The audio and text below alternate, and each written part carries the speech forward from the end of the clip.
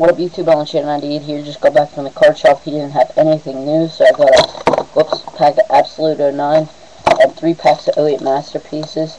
I'll start with the Masterpieces. I got 2 out of 3, so I'm pretty happy. Jordan Nelson rookie, and a Jordan Nelson rookie jersey. Not numbered. John Elway. Next pack. Chris Johnson rookie, Brett Favre base, Mark Bulger autograph. Let me know if you guys are doing that set. A lot of people are. Douglas rookie, Desette rookie. Last pack. Kevin Smith rookie, and a black of T.O. And that's it.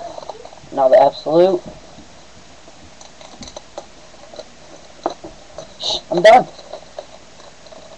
The Absolute.